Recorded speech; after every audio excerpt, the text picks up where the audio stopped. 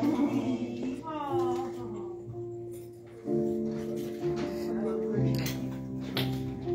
saints, we're going to start with opening prayer here. Let's start with prayer. Heavenly Father, Lord, thank you for another day here in your presence, Heavenly Father. Heavenly Father, Lord, let us be able to deliver this message. Lord, use us, none of us, but all of you, Heavenly Father, to deliver this message, Heavenly Father, that it adds additional strengthening to the armor, Heavenly Father. Yes. Heavenly Father, where it encourages the mind, Heavenly Father.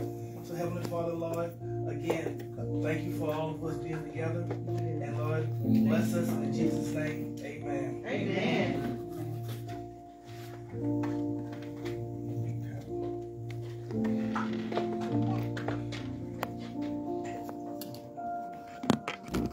So, Genesis chapter 2, verse 7. Genesis chapter 2, verse 7. Before I begin, we will be elaborating and just bringing to notice about pulmonary hypertension. Mm-hmm. Okay? Good. And again, starting at Genesis chapter 2, verse 7. And it states, "And the Lord God formed man of the dust of the ground and breathed into his nostrils the breath of life. And man became a living soul." Mm-hmm.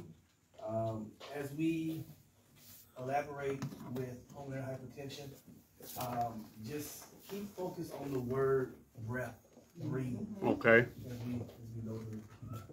Amen. Amen. Good morning, saints. Good morning.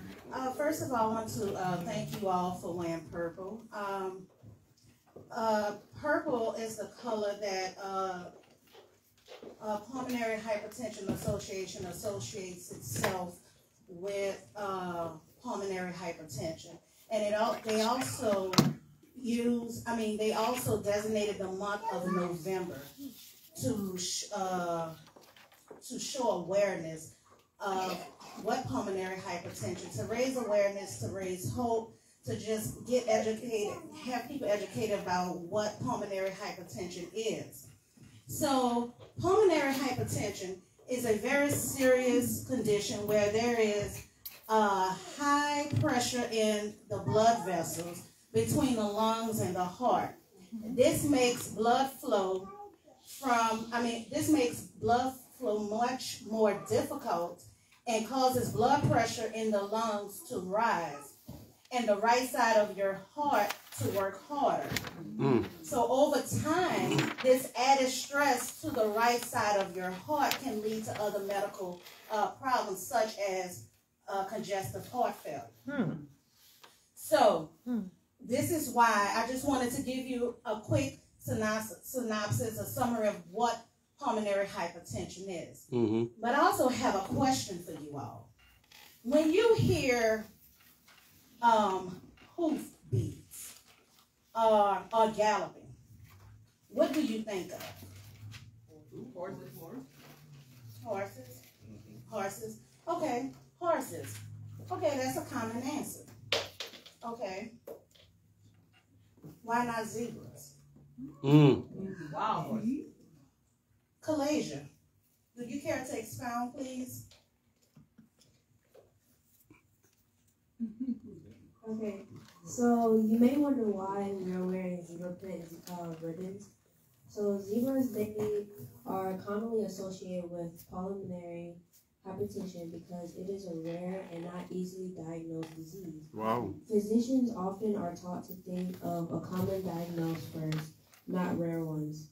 Therefore, pulmonary hypertension is a medical zebra. PH is a complex disease which unfortunately is often overlooked by medical professionals. As many of the PH symptoms occur in other less serious conditions, the possibility of having PH is sometimes not considered, or symptoms are attributed to other illnesses. This situation is what experts describe as medical zebra. Misdiagnosis for PH can vary from asthma to poisoning or even anxiety. Particularly when a young person presents symptoms such as shortness of breath, the first thought is usually asthma. not pulmonary hypertension. Knowledge is the first step of awareness. A verse I have is Proverbs 24, verse 5, and it says, "A wise man is strong, yet a man knowledge increases strength." Wow. Thank you. So, just like Kalasia stated, pH is a complex and often misunderstood disease. The term pH means high pressure in the lungs. Now, in regular hypertension, such as high blood pressure, the pressure in the arteries throughout the body can be measured using a blood pressure cuff. And when you have high blood pressure through the body, the pressure is higher than it should be. Well, this when we talk about pH, the blood vessels, specifically in the lungs, are affected. They become stiff, damaged, or narrow, and the right side of the heart must work harder to pump blood through. So, just think about trying to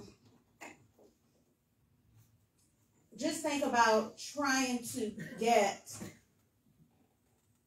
I don't know, an elephant through a straw. Ooh. It is just, and your heart, that's your heart just beating that much harder to pump that oxygen, oxygenated blood to the heart and to the other organs that needs that necessary blood. Now, each form of pH of pulmonary hypertension is different. So it's important that if a newly diagnosed person go to their doctor, it is important that the specialists know what is causing their pH and develop a treatment plan that is right just for that type of pH, because there are different types. Now, every person with pH is different, and new research is being conducted every day with the potential to improve the outlook for people living with this disease. And we bring this awareness because, just like Kalasia said, if you're having problems breathing or shortness of breath, the first thing the doctors are going to go to is asthma. They're going to go to COPD. That's the first thing. But you are an advocate for your own health. Mm-hmm. So having awareness of, hey, I need you to look a little deeper because something is going on. It's something more happening. So some of the common symptoms include shortness of breath, fatigue, chest pain, dizziness, fainting, those type of symptoms. I have outlined those on the copies that some of you all should have in front of you. If you don't have one, I can get a copy for you. And once your doctor suspects that you have pH, they would need a detailed medical history. They'll run some diagnosis, physical exam to get the medical attention you need, the physical therapy, or whatever the case may be, so you can get on the road to recovery. It's a very, very serious disease, and in most cases, pulmonary hypertension cannot be cured.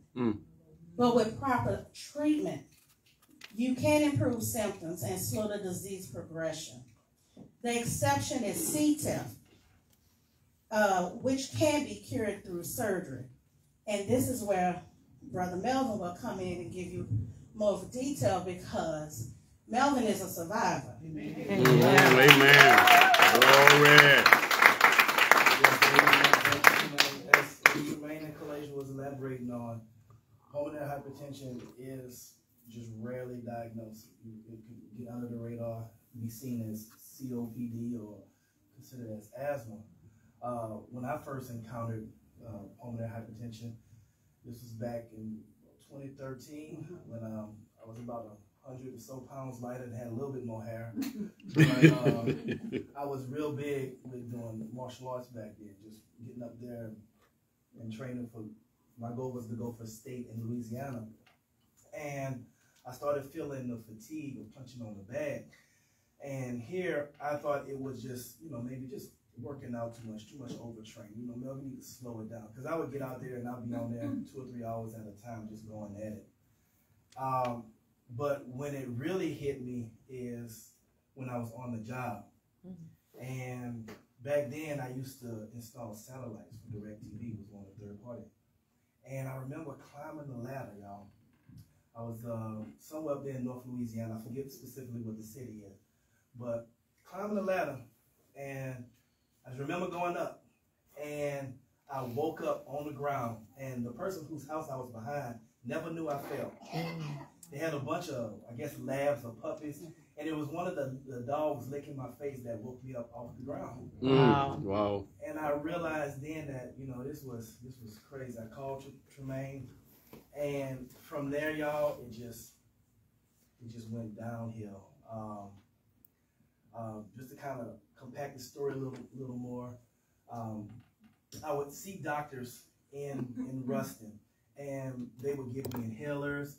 They would say, asthma, but nobody really knew the real gist of it. Mm-hmm. It wasn't until then that one of Tremaine's relatives told me about a doctor out here in New Orleans.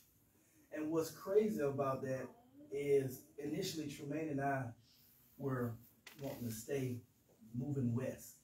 We didn't want to come back down to Louisiana. But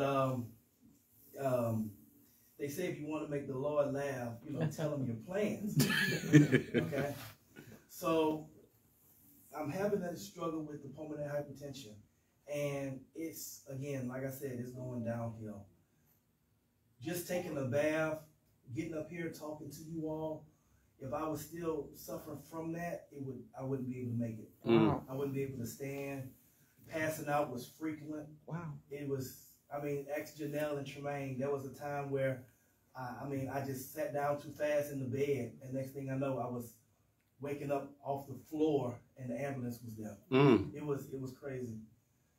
But again, thank God that one of Tremaine's relatives told me about a doctor out in New Orleans who really knew how to diagnose that. Mm-hmm.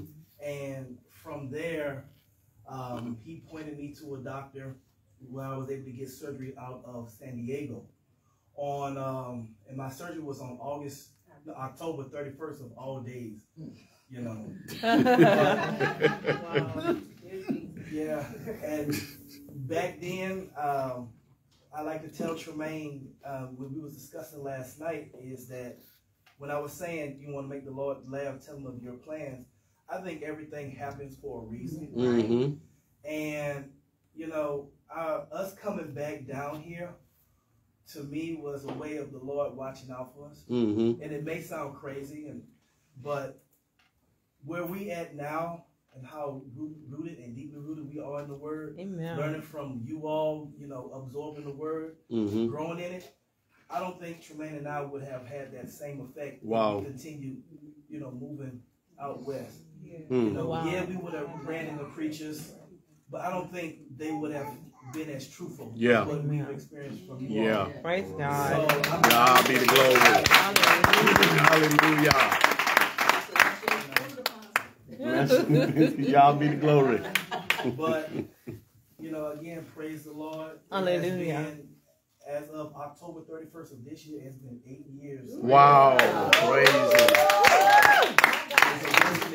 Hallelujah. An attempt to run after Malachi. Get up here and holler, scream. It feels good to get up here and actually speak, do exhortations, and not get tired. Not be out of breath. Wow. So I'm extremely thankful of that. Amen. Amen.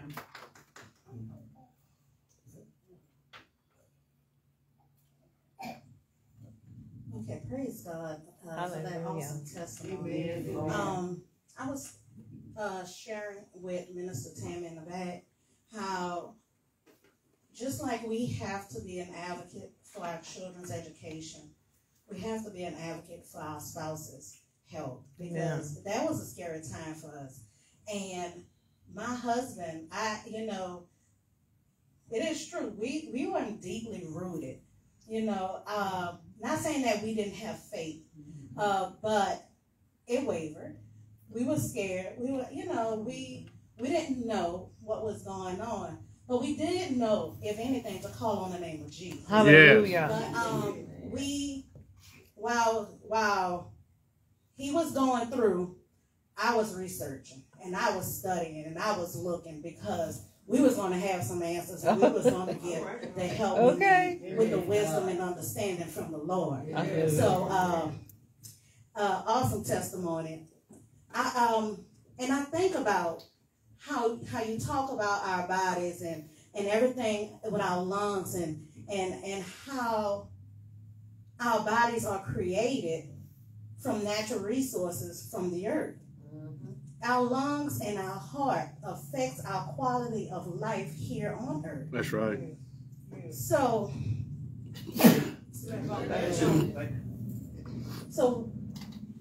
what about our spiritual man?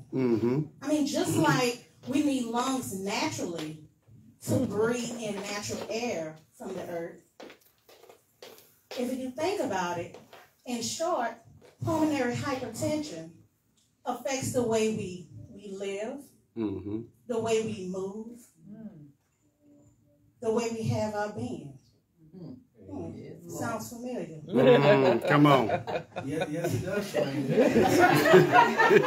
I'm reminded of Acts 17, verse 28, where it says, "With him we live, come on, and move, and have our being." being." And Thank you, Yah. Also of your own poets have said, Yes. we are also his offspring. Yes. Hallelujah. That is something, because Minister Tammy prayed those same words this morning. And, I use that reference because I want everybody to understand that we can look at pulmonary hypertension not only in the natural, but in the spiritual. Amen. Because we need the breath of life. Just like we need the lungs, our natural lungs, to help us breathe. We need the breath of life from our Heavenly Father to sustain us. Yes. Come on. Father, we praise you. Where it says, man should not live off of bread alone, but every word that come out. Come on now. The word of the Father. Just like we need our spiritual food, we need the same with the spiritual breath from the Father. Yes. Glory to God. That's true. That's true. But also, Job 27:3-4 says, "As long as I live, while I have breath from God, my lips will speak no evil, and my tongue will speak no lies." Yes. The breath of God. Glory to God. Yes. Glory to God. Thank you. I got one, and I'll raise you extra there, wife. I got nothing but Bible for you.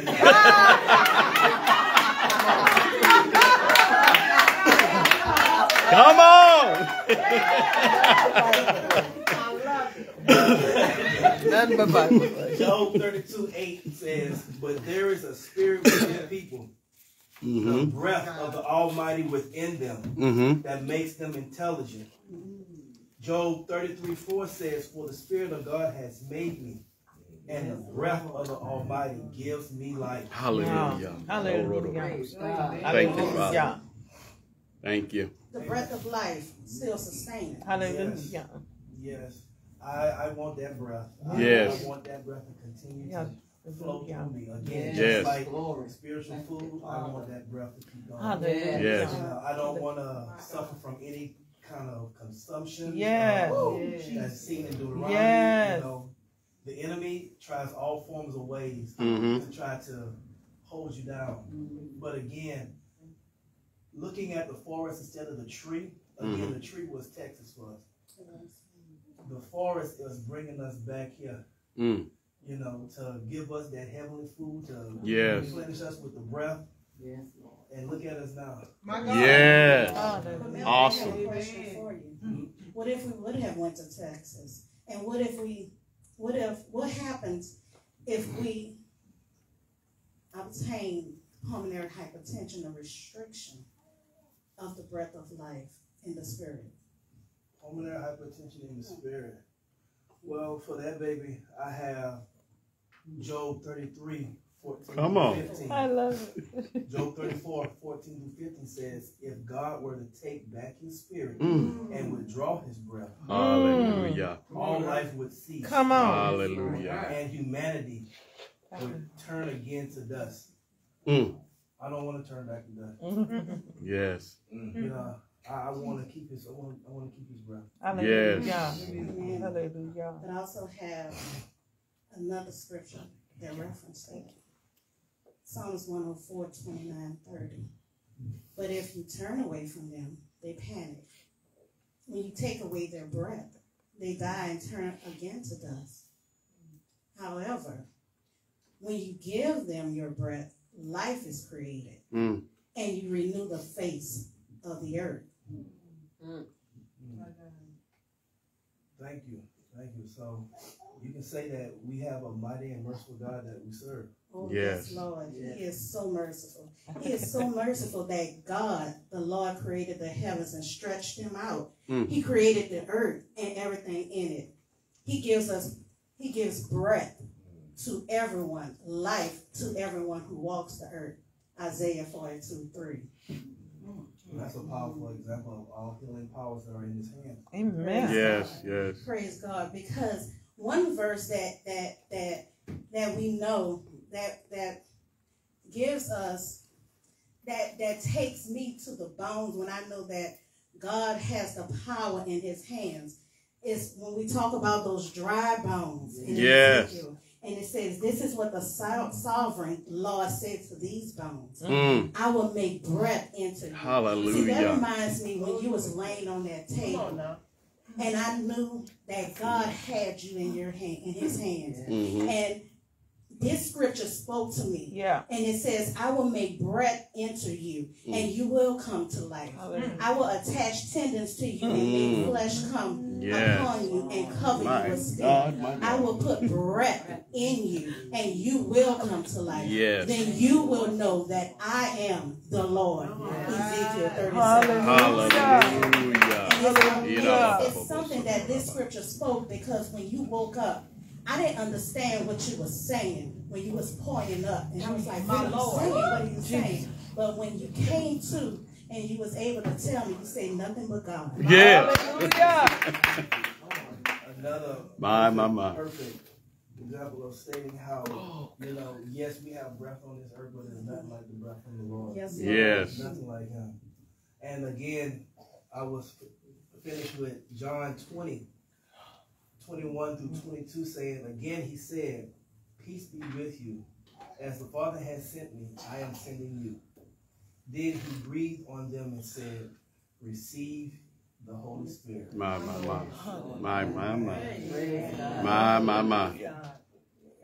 Awesome.